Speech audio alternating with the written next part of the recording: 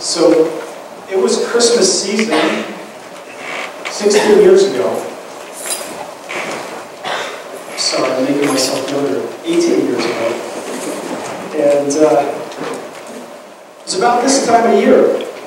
It was about 5:30 at night, and I was sitting behind a steering wheel, and my palms were sweating. And my heart was racing, and I was terrified. I was absolutely terrified, close to tears terrified. I heard this voice next to me saying, "It's okay. If you're scared, I'm with you, I'm here. You can do it. Just put the car in drive." Now see, what happened just a few months earlier was I was in a car accident. I was driving down a road in the middle of the night, and I was hit head-on by a drunk driver who had no headlights on. And it caused me to experience plastic surgery and severe back injuries. This time during Christmas, this season, this very moment that we're in right now, was a time where, as a young man, I had to get past the fear of driving in the dark. It's an amazing thing that what happens to the psyche when you're driving in the dark and you see nothing in front of your headlights, but then everything changes in an instant. And you never saw it coming. And the fear that grips you from that point is something I didn't think I was able to feel. Something that I didn't think was going to happen. That something so significant yet small would shake me to the core, to where as a teenage boy that I was afraid to drive at night because the dark scared me. The interesting thing, though, is that I think for some of us, this traumatic dread, this post-traumatic feeling, is the same thing we feel as we enter this season. And it can be, for some of us, this darkness that comes in. Something happened where there was something that you never saw coming. It could be that there's a relationship that is broken. And as you go into Thanksgiving and as you think towards Christmas, the fact that you need to enter into this relationship or see these people that you would never hang out with otherwise looms on you. With the dread of this season, because, let's be honest, it requires a lot more money than we usually need. I mean, some of us just dread the family gatherings, period. I heard somebody say yesterday, why do we have to get together once a year with people we would never hang out with otherwise? That can be the way it is. And for some of you, it's the consumerism. It's Christmas is coming, and I have to get gifts for everybody, and everybody wants something, and I have to get something right, and it seems like you're getting a flood of text messages and phone calls, and everybody wants to know what they should get for your kids, and you need to know what you were supposed to get for everybody, and it's just so looming, it ruins the entire thing. Some of you like Black Friday. I don't know. We'll pray for you later, especially. But it seems like in this Christmas season we see the ugliness of people that we usually don't see. I mean, who hasn't been rocked by watching what happens at a Walmart when the doors open at 5 a.m. on Friday morning? You know, those videos are shocking to us. The hyper-consumerism is something else. Some of you, it's the weight gain that bothers you, the dread of that, or seeing your aunt who reminds you that you haven't lost the weight gain from last Christmas Thanksgiving season, and you're going to have to make a New Year's resolution that you know that you're going to break again. But for some of us, it's a lot more serious than that. For some of us, just like it was for me 18 years ago, Christmas magnifies a situation in your heart that's there the other 11 months of the year. But for some reason, you can't ignore it during this time. Like I said before, it's the relationships that are broken. It's the grief, maybe, that someone that you've lost within the last year. Maybe it's someone you've lost 20 years ago. It never really went away. For some of us, it's an illness. and moving into this season of time with an illness and with our bodies being broken, it really, for some reason, seems to have magnified the entire season. And Christmas is this time of joy, and it is. And I don't mean to be a Debbie Downer, but it's the truth that during this season, there's also this kind of shadow side to Christmas. This thing that happens. So, I want to play a what if for the next few weeks as we talk about Christmas. I want to play a what if as we rediscover or discover Christmas. What if we looked at this season not just as a celebration, but we looked at it as an invitation. An invitation to step into those places within our lives, those places that cause us dread, those places that are darkness in our lives, those places where we sit and we're behind the steering wheel and our palms are sweaty and our heart is beating and broken. It's an invitation rather than allow that to control and to steal the hope that is Jesus Christ, but rather to step into this season and allow Him to transform it into what it's supposed to be, which is a season of joy that our King came. He changed everything and He's coming again. Amen. Amen. So as we rediscover Christmas, let us look at the characters of Christmas. Let's see how through the darkness, God broke into their lives. And I believe that through their responses to God's inbreaking, we will learn how we can transform our lives this Christmas. Because here's the thing, this is what I believe, as we learn about Christmas, our faith is going to grow. And none of us is going to suffer from this funny word I found this week that's called phobia. This is a real thing. The fear of Christmas.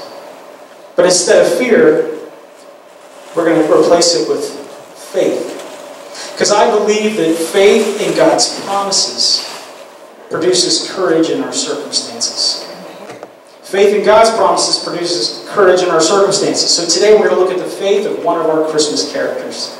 His name is Joseph. So if you want to follow along today, we're going to be looking in the book of Matthew.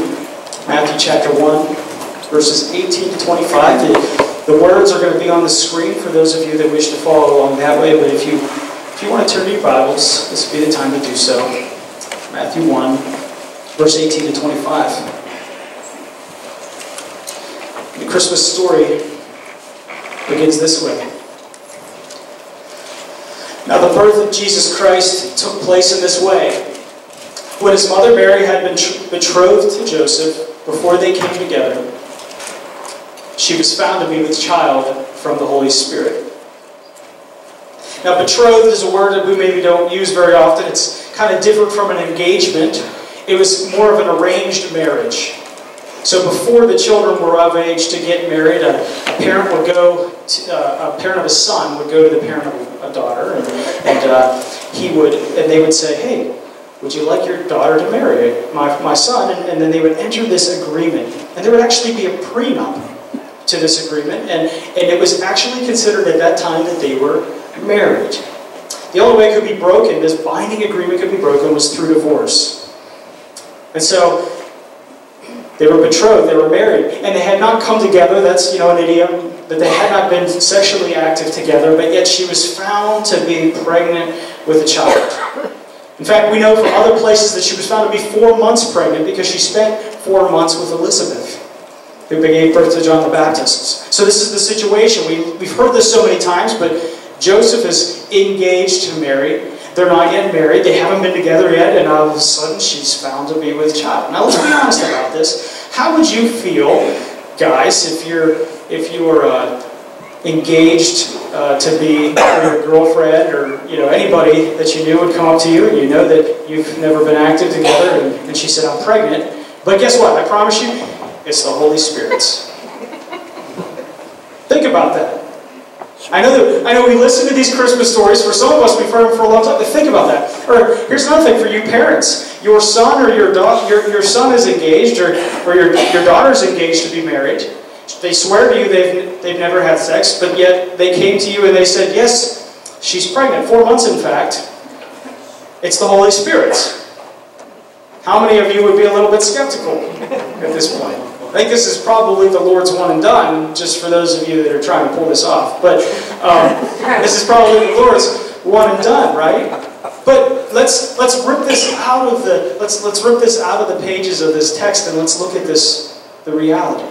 This is a pretty serious situation, and so it goes on and it says, her husband Joseph, being a just man and unwilling to put her to shame, planned to resolve the divorce quietly. You see, what Joseph could have done, I don't know if you know this, but as her husband, if she was pregnant, it was obviously assumed that she committed adultery, even though they weren't technically really married yet.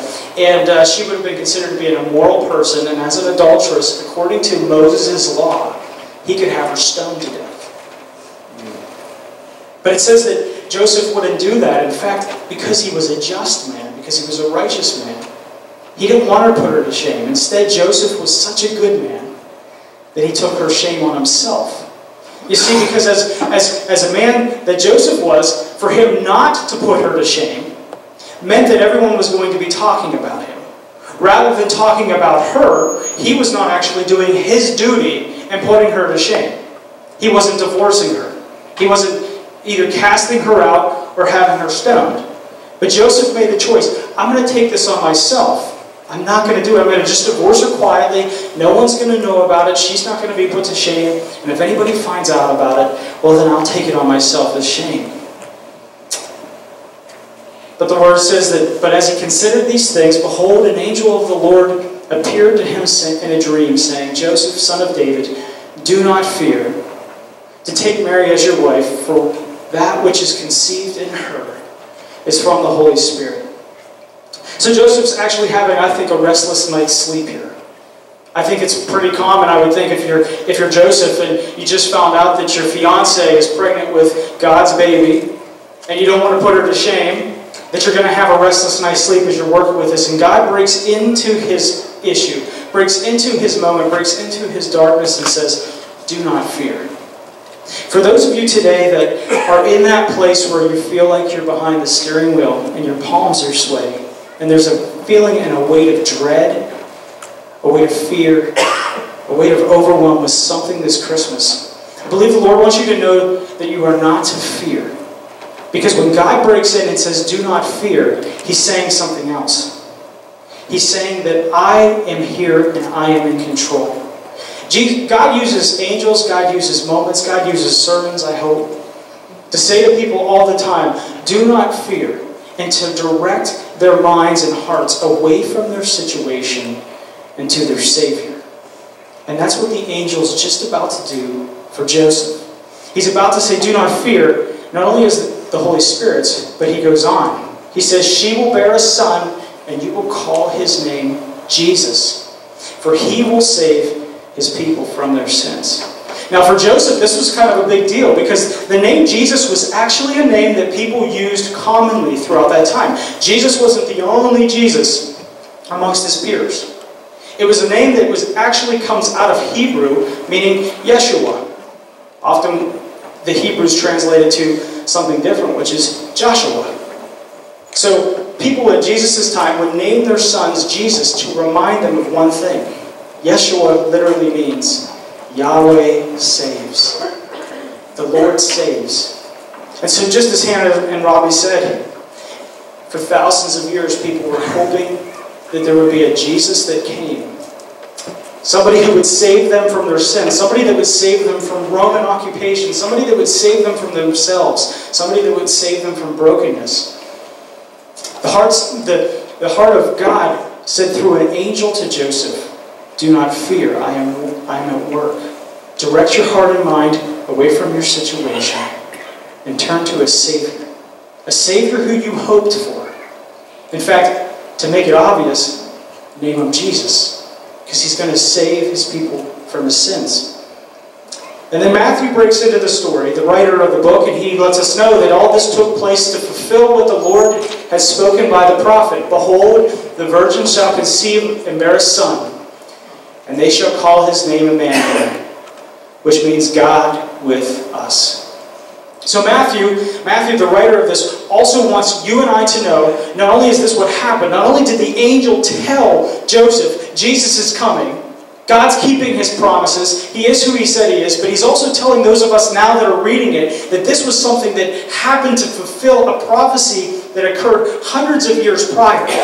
That a virgin would be with a son, and she would bear the son, and they would call his name Emmanuel. That God was actually breaking into the world, and it was changing everything.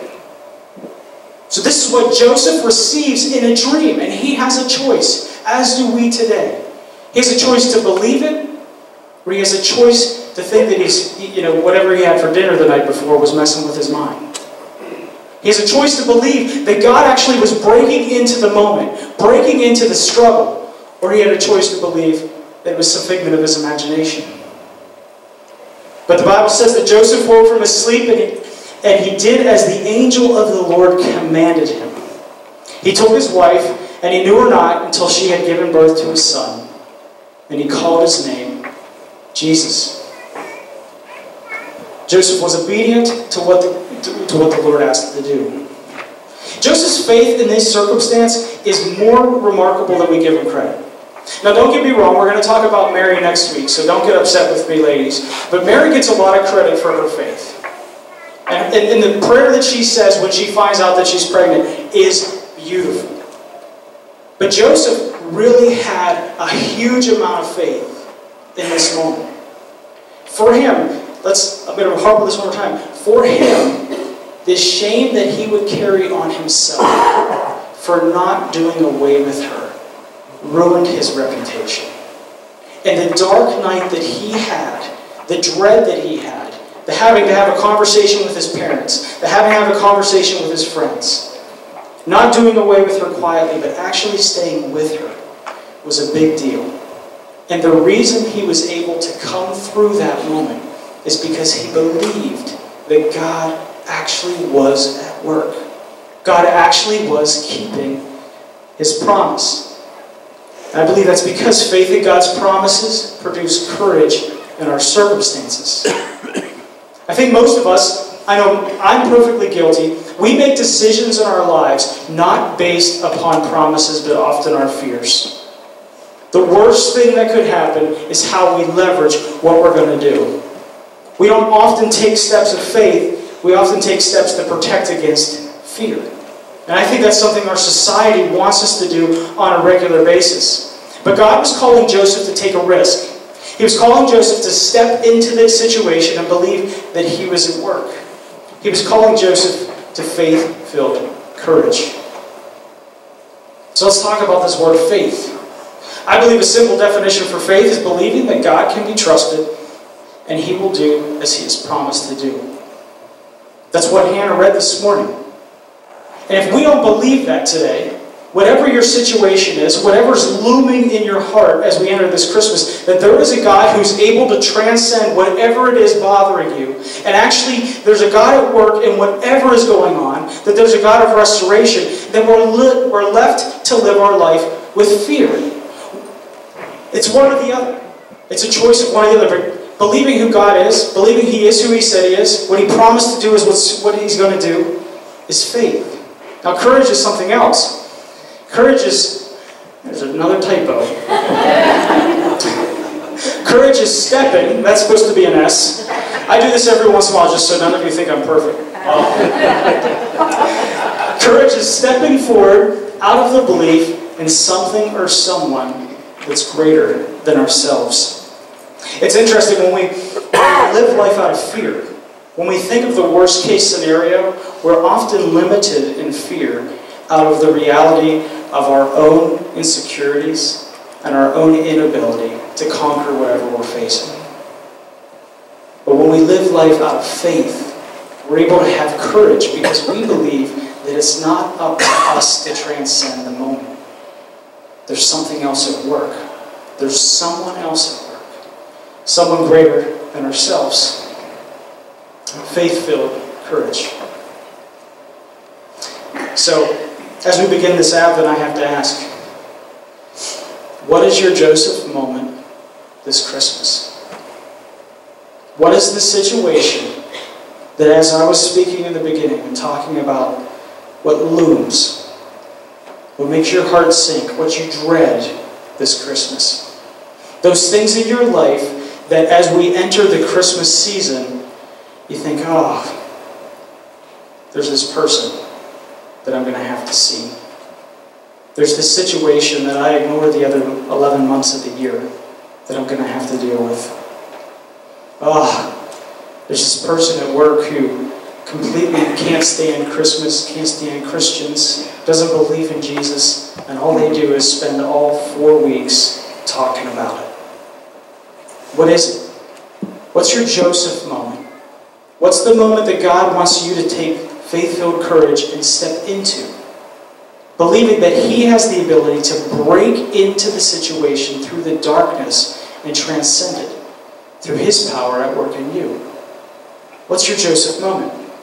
For some of you, it's simple. You've given up too quickly on making an impact, and maybe God's saying to you, that neighbor that you never see, the neighbor who I keep telling you you need to make a relationship with them because they don't know anything about Jesus. You don't know that out of your head, you know that in your heart, and you've never talked to them. And they're really difficult to ever talk to because they pull into the garage and they back out of the garage and you actually never see their face. That neighbor, bake them something and go over and just make a relational connection with them.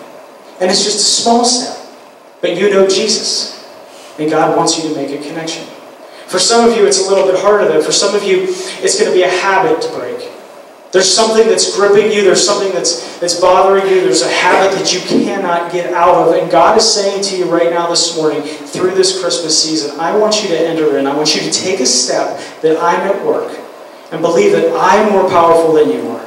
And I can transform it this Christmas season. Others of you, it's going to be a relationship. It's going to be that family member that, as I'm speaking right now, enters your mind because you don't want to see them. In fact, 2 days ago was too much. Or maybe they're far from the Lord. Or maybe your relationship is broken with one of your family members and you haven't seen them. You're not going to see them in Thanksgiving. You're not going to see them at Christmas. God's asking you this morning to take a Joseph step. He's asking you to believe that He is the God of restoration, and as you take a step of faith, that He can bring about restoration in your relationships. It's believing that He's at work, believing He can do it, or it's choosing fear of the otherwise. For some of you, it's a step towards love, or it's a step towards that coworker that hates Christmas. And it's finding a way to introduce them to Jesus, or just telling them why He makes a difference in your life. But I think we'd be wasting this season if we allowed our fears, allowed our dreads, allowed those things in our lives that want to rob this season of joy to be what controls us. As Christians, as the people of God, why would we allow Christmas to be taken away from us by the circumstances of this life or the culture that surrounds us?